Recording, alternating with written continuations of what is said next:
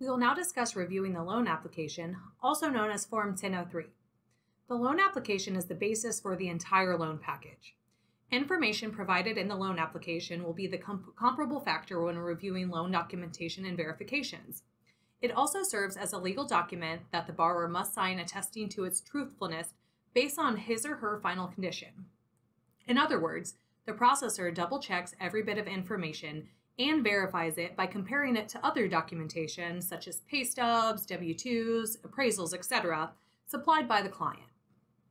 The 1003 collects data from borrowers about the loan type they are applying for, the purpose of the loan, residence history, marital status, dependents, job history, income, debts, assets, liabilities, and finally, government monitoring information in relation to a borrower's ethnicity, race, and sex. There are 4 ways to take a mortgage application: face-to-face, by internet, email, by mail or fax, and finally by telephone.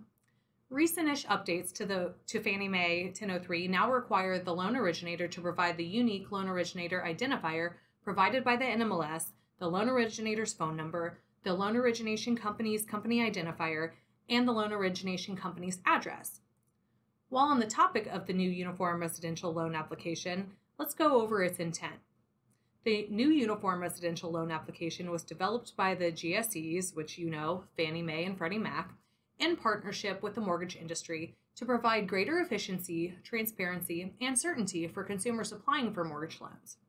The use of the new Uniform Residential Loan Application is required by the GSEs for all lenders to originate loans eligible for sale on the secondary market and to satisfy the safe harbor requirements of the Equal Credit Opportunity Act. The new Uniform Residential Loan Application will provide greater efficiency, transparency, and certainty, a cleaner overall loan application look and feel, a more consistent and simplified organization of fields and labels, a clearer upfront instruction to enable borrower self-service, a defined separation of borrower and lender information, a defined separation of individual borrower applications within a loan package, new and updated fields to reflect today's mortgage lending business with obsolete fields removed, as well as 2018 HMDA demographic data, retiring the demographic information addendum.